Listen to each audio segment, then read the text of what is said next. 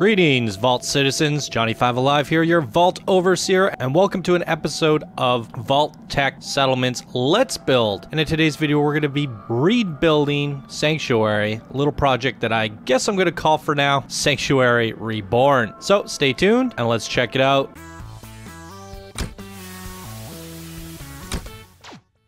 Alright everyone, so this is a little bit different than what we're used to seeing on the channel so far. We've been doing the settlement spotlights. I decided it's time to do a little bit of a settlement let's build. So you guys will see some footage in the background. I got it running at 6 times speed. Let me know if that's too quick for you. We could slow it down for the next one. But I had about 6 hours of footage or something. I don't know, maybe 3 hours of footage, sorry, and I sped it up to 6 times to get it to a consumable half-an-hour video. So I got some figuring out to do and some tuning here. So yeah, I'm just gonna let the footage run, and we're gonna talk a lot about what's going on here and the process behind it and what we're gonna do. So I'm pretty excited about this episode and this Let's Build as well. First of all, this is a new process for me. I'm learning the game again. It's been like 2 or 3 years since I played Fallout 4, or at least the settlement building aspect of it. So I'm learning the hotkeys, you know, testing the mods, and there's a lot of trial and error with this style of a Let's Build, including the video editing and all that stuff. Because as you guys can see in the background here, you see me scrapping everything. I just jumped into it and said, let's start, and I hit record.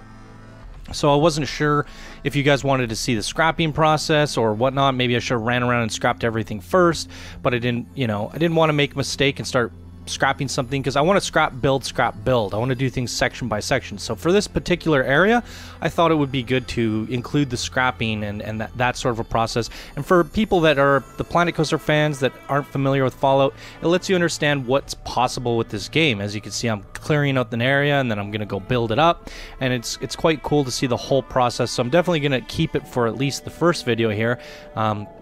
And we'll see about the future videos. So let's talk about what I'm doing here and why. First of all, there's a bunch of mods that are going to be necessary in order to make this all work. We'll go into the mod list in a sec, but I want to talk about kind of like the idea here. So when you first start the game, your first settlement that you encounter is Sanctuary. As you can see by these houses, they're kind of like broken. Some of them are actually just scrap heaps. They've collapsed. The roofs are all broken up, and everything on the inside is in shambles.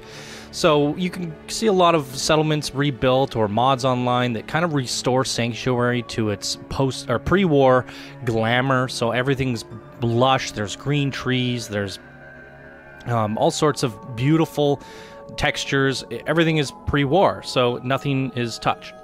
For me, that's a little bit lore breaking and immersion breaking. And I was trying to decide what do I want to do for a bit. Let's build. I like the idea of doing, like, Sanctuary is like the only real suburban, like, residential area in the game. So what you guys saw with my fort Sanctuary, I turned it into a big fort. Well, that is cool. I kind of felt like there was a missed opportunity there. I could have built a fort on any map, any settlement, and I just kind of felt like, you know, I didn't really take advantage of these houses as much as I could have, which is a little bit unfortunate. I started contemplating in my mind, do I want to do post-war, pre-war? What would I do with these houses? And really, at the end of the day, I think the pre-war is just way too immersion-breaking. It'd be the only spot in the game world that's brand new and clean. And while you know, Sturges and the team that you bring back are working on a house to try to repair and revitalize everything, they're never going to get it back to the original state. Like Codsworth said, nothing takes nuclear fallout out of vinyl wood. And, you know, it's just, and you can't polish a rusted car. So for me, you know, the pre-war state would never be possible, especially after the nuclear war. So kind of was like, all right, well, if I don't do that, like, what mods are available to me? And what can I do with this? Let's go over the mod list and what I'm using that are essential for rebuilding what you're seeing in this video. If you want to kind of redo it or do it yourself, what you're going to need.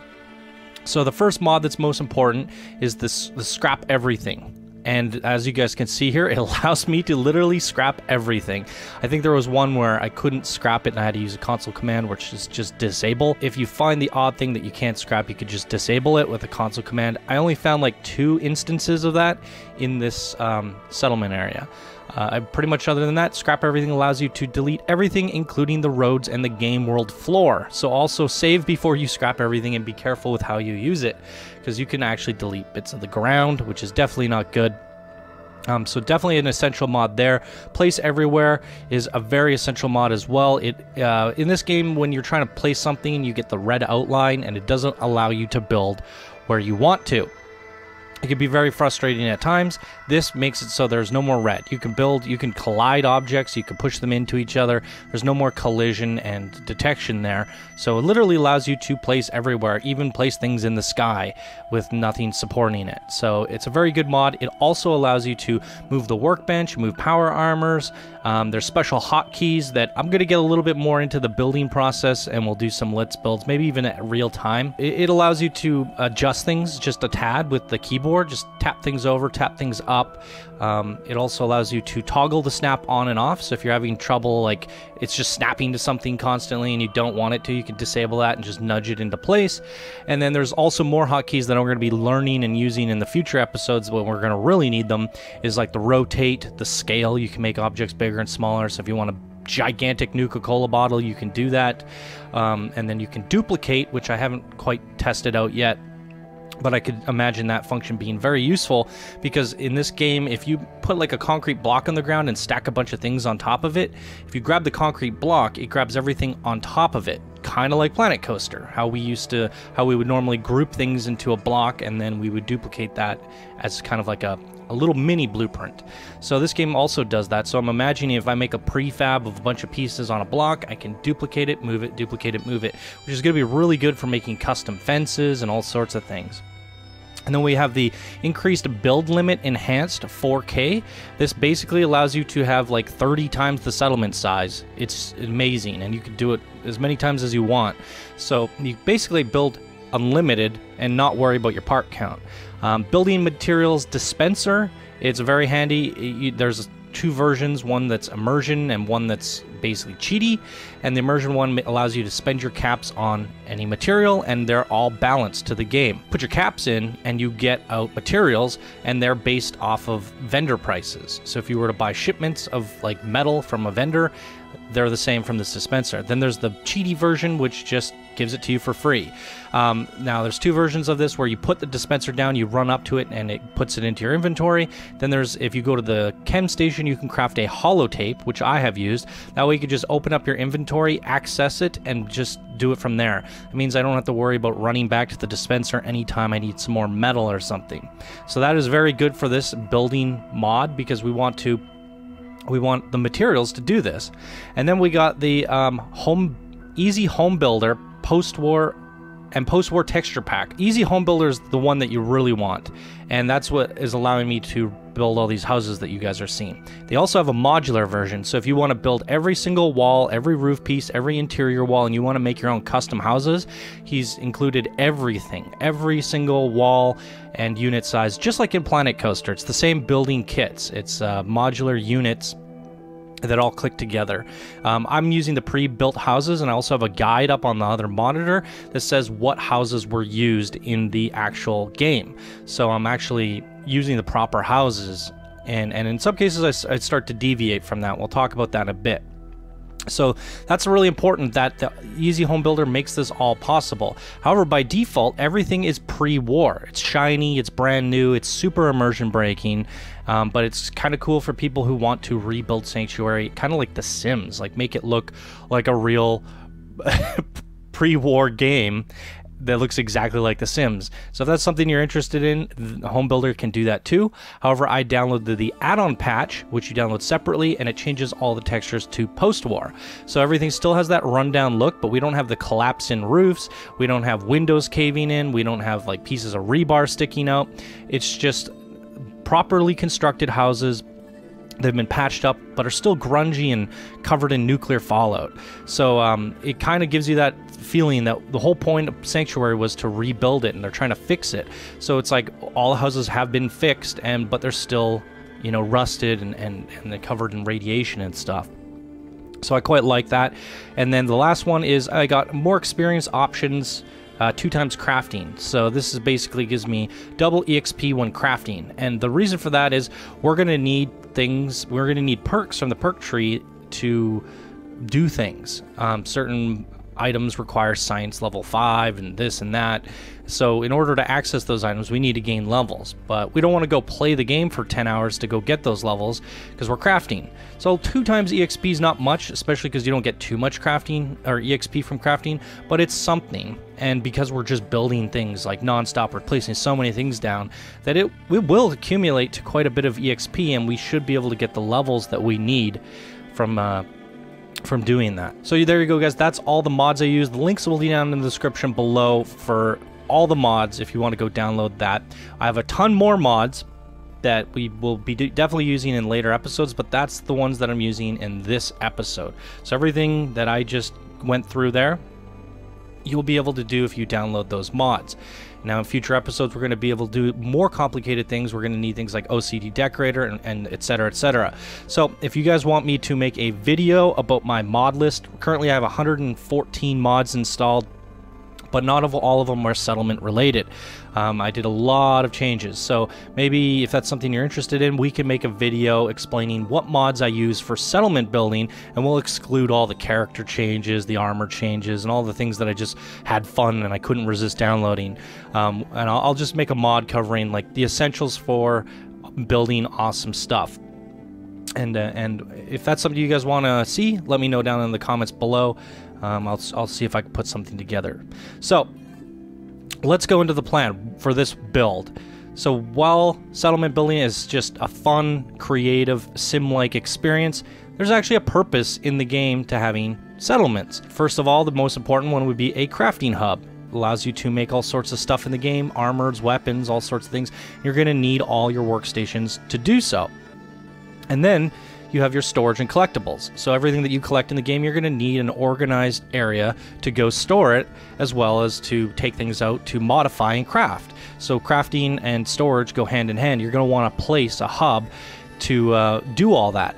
Most people stop there. They make their little storage area, they make their, the crafting hub, and then they just kind of end it there. Everything else is bonus extra, but that extra stuff also serves a good purpose. So we have the trading emporiums where you can basically buy and sell anything from the game, and then you have the armor emporiums, which give you access to certain armors, and if you have mods or DLCs, there's some pretty cool armor in there that you can't craft by default, so you're gonna have to buy stuff in the game, and it's nice to have it all located in one central place.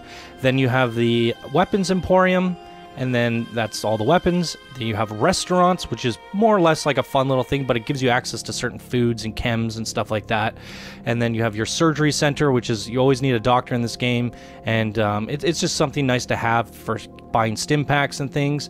And then you have your clothing emporium, which gives you access to certain clothing, which mainly is only good for your companions and settlers. But if you're running like advanced companion mods that allow you to give them lots of different outfits, it'll be nice to have a clothing emporium. So you bring all that stuff together, and basically you have enough things to build. You're going to need armor posts, trading posts, and it goes even further. Once you've upgraded and leveled them all to level 3, there's certain characters in the game that are very specialized for armors, trading, weapons, etc., that if you find them, you can assign them to the level 3 post, and it upgrades them to level 4. It's the only way to get a level 4 post in the game. So it kind of adds to that level of like creativity and collection. So it's very cool. And so we put all that together, and we're going to need to build all these different shops and things. They're all going to have a purpose and a function. So here with Sanctuary, I'm restoring the houses, but each one has a purpose. So as I mentioned earlier here, I've basically gotten the models that the ones were in game. And the greenhouse there that you saw me build is not the actual player house, it's a modified one. It was the one that was green, has a slightly different layout, but the creator of the mod added like 5 or 6 different variations of the player house. So while I want to restore it to kind of almost exactly how we saw it in the original game, I want to make some Johnny 5 modifications. I want to do some adjustments to make it cool, because we're going to need to, we have an overall plan for this build, and that plan is to turn these houses into kind of like forts-ish. So the idea here is we're restoring Sanctuary, and then we're going to build it up with post-war junk. So it's going to be a junker town, but it's also going to be a sanctuary. And I really like this kind of hybrid idea, because we're not going to be building forts on top of things, but we're going to rather be, we've restored the houses, we've fixed the collapsed roofs, we've built all this stuff, but now we need material. Like, we don't have all, you know, we got to makeshift everything back together. And that's what's going to be so cool about this build, is that essentially that greenhouse that you saw is going to be the armor emporium, and the side of the garage is going to have like an armor shop built into it, and the person that works the armor shop is going to live in the house. So it's going to be a giant garage sale with junk outside of all the garages. It's going to be really cool. So I'm excited to kind of like give each one of the shops a unique look and feel, but also kind of like amp the house up. So we're going to take these houses and put them on steroids. It's going to be quite fun. The greenhouse that you saw me build there is going to, the player character house that you start in is going to become the armor emporium. The one next to it that was red, that was a modified house as well. I want to be the weapon shop. And then I don't know if you guys saw me put a pink one down. That's going to become the clothing shop. So yeah, we're gonna do a little pink clothing house, and we're gonna dress it up all fancy. And each one of these things are gonna have armor racks inside them, weapon racks, clothing racks, mannequins, anything appropriate to said shop. And we're gonna OCD decorate them and amp them up. So every house is gonna have a theme, from the signs out front to the signs inside, to the decorations on the inside, to the things that they're selling in the garage sale, and all the junk cluttered around it and out front of it. We're definitely gonna theme every single house so that they all feel like they have their own characteristics. And what you see me building here is, I decided he put in a 2-story house, and I didn't really use that anywhere, and I didn't see a purpose for it. Then I had an idea come to mind where the very first house what you see when you come into Sanctuary should be a motel. So I think a 2-story house would be perfect for that, and it's actually the same size or model type as the single-story house that was supposed to be there. So we're only extending it, the height. It's the same house, it's just taller. And right now it doesn't look like the prettiest 2-story house. It's a little bit of a sore thumb, but once we put a motel sign on there and we cover it in lights and we, you know, do all sorts of fancy stuff to it, it'll really look like a unique place to come sleep and stay.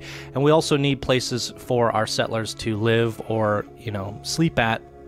And most of the houses in this area are going to become something special or unique. I think there's 14 houses in Sanctuary total, so we're going to restore as many of those as possible to something unique. And I think I found like 10 ideas, which leaves us with like 4 houses to store or to allow people to live at and sleep at, other than the vendors, of course, having their own houses. But generally speaking, we're going to have residents, and we're going to need them to stay somewhere. And I might come up with new ideas where I go, oh, what if I convert this house into like a combat place or a training facility or this or that? We'll get into it, and we're going to have a special theme for all of them reserved for each of the houses. And then the ones that we have no ideas for, we're just going to make those regular residents. But I pretty much have a unique idea for everything.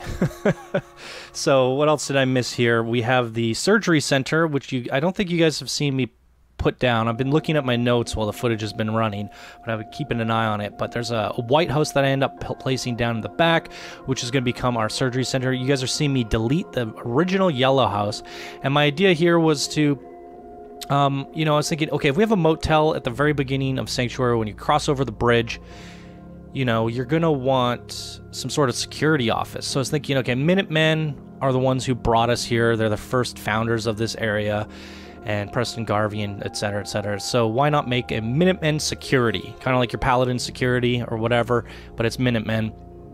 And I thought the black house would be really cool for this, because it's just a strong color. It looks pretty grimacing. It's bold. And so I decided maybe I'll replace that original house with something unique and see how that goes. And I also like the fact that the garage came off the right side, which allows us to put a patio there with all sorts of turrets, defense systems. So when the raiders come over the bridge for the first time, and they're going to hit the motel first and foremost and kill all of our residents, there's Paladin security waiting there on a balcony with guard posts and turrets, and they just annihilate them. So I thought that would be a pretty cool idea there. So it's definitely one of the houses that I wanted to actually replace for a completely new model.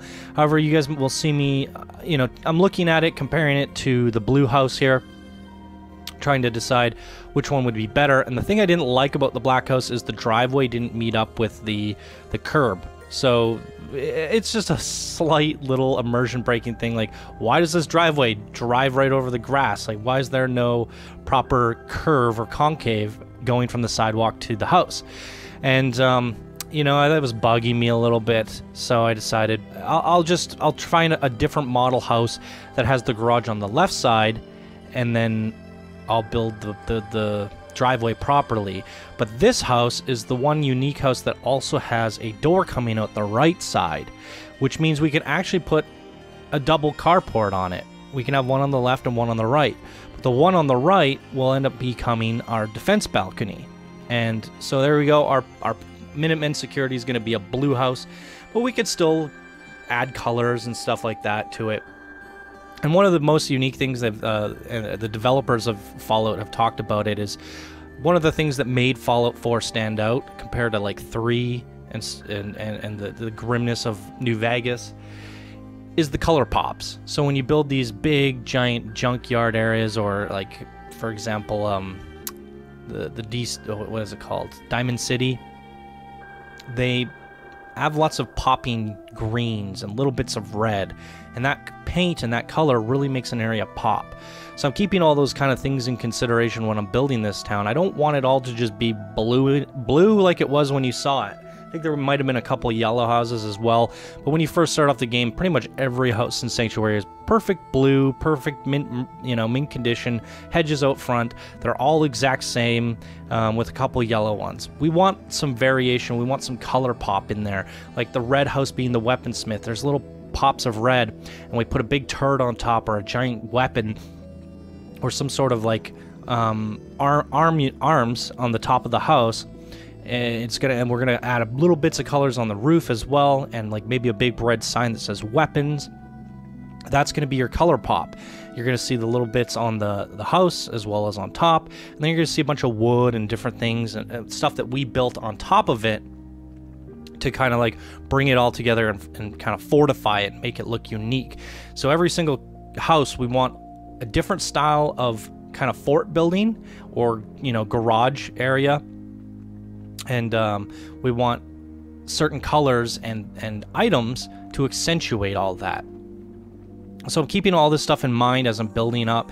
And like I said, at the beginning of this, I was just going into it and like, let's start off by just scrapping everything and putting down the new rebuilt houses that are much better, but still post-war. We just want to clean Sanctuary up, and as I'm doing it, I got a lot of time to think and kind of let my brain run ideas through. And as I'm looking through the different houses that you can build, or the variations of the houses you can build, like this model that I'm putting down, the white house, is actually the proper house that's supposed to go there. But the one that's supposed to go there is the exact same with a blue texture. So there's a white variation, and I thought this is going to be perfect for a medical place. We could put touches of red paint on there as well as white, and it's going to look like a little hospital or surgery house. And then we'll put like a big red cross on the front, different things like that. So, as I'm looking through the different house prefabs, I'm coming up with the ideas. Oh, what could this be based off the color options available without breaking the originality of the Sanctuary setup.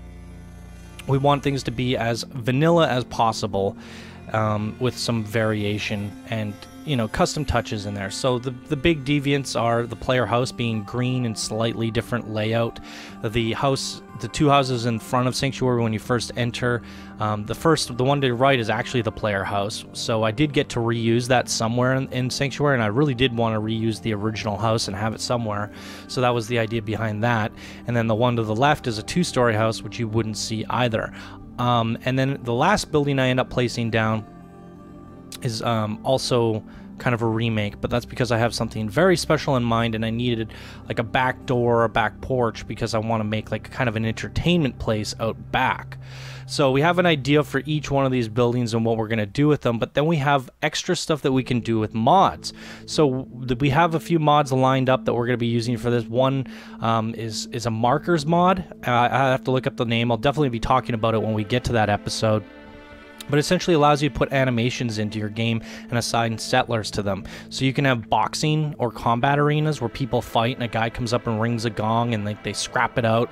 So I think that's perfect for Kate, because Kate comes from the combat zone and she's a really rugged companion character that she just likes to fight and do drugs. She's a pretty hardcore, intense character, and I thought, well, what if we build her own house that's like Kate's combat arena, and she has a boxing rink out front, and she's the one that rings the gong, and she's in charge of her, like, she's got a fight club, Kate's Fight Club. We'll come up with these names as we go, guys, but I think that could be something that we convert one of the houses into, and we could put all sorts of cool signage and boxing gloves out front and different things, and make it really feel like a fight club. There's also shooting ranges. I think this might be kind of cool for outside the Minutemen headquarters or security office, like Preston Garvey's training range or something like that.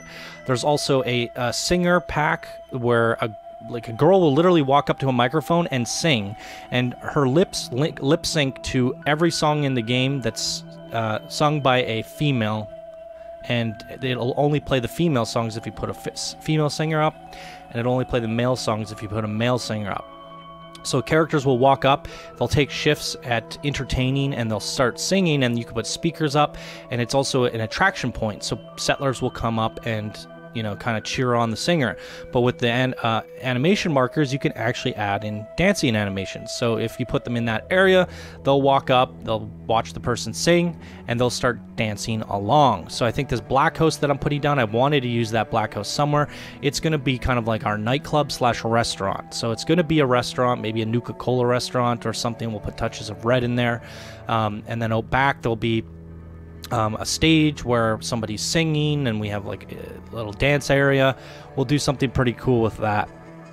And then there's also training posts for, you know, making people exercise, and that's something that we can consider. However, I don't think I'm going to use everything, but that's the whole idea here is we're going to have like proper clothing surgery, restaurants, weapons, armor, trading, and storage and crafting. The storage and crafting hub will be the center house that you are used to seeing, Sturge's house, I suppose.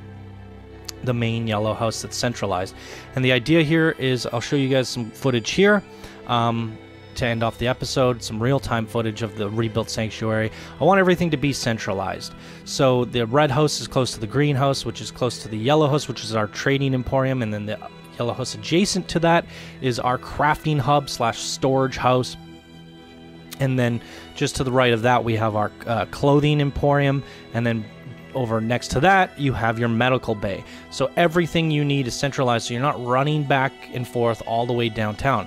Everything is in the center, and all the stuff on the outskirts at the very, very backs is going to be, you know, things that we don't need to go to very often. It's going to be our residence, our bonus stuff, companion housing, our fight club, things that you might want to go visit and check out, but you don't need to run to do anything. Everything that you need is centralized. And I think this is actually going to turn out to be a very cool thing, and we're layering it up, guys. So we've restored the houses. We've kind of come up with what we're going to do. We've got the houses rebuilt. Everything is clean. And we're ready to basically start the next layer. So the next process will be we can probably do them one by one. Maybe I'll build up the motel first, or the security office, and I'll try testing them out. And we'll do the residence very, very last, I think. We'll try and hit up each let's build will essentially be like, let's build an armory, or let's build a restaurant, or let's build a medical clinic. And I'll be decorating and going through all the different assets required to do that. Boom. So there you go, guys. Lots of information there. That's the end of this video. Let me know what you guys think down in the comments below. And thank you guys so much for watching. If you enjoyed, please be sure to smash that like button. If you're new to the channel, subscribe for more daily videos. And if you would like to support the show because you enjoy the content and the videos, you could do so by becoming a patron. Everyone, thank you guys so much for watching, and I'll see you in the next video. Bye now.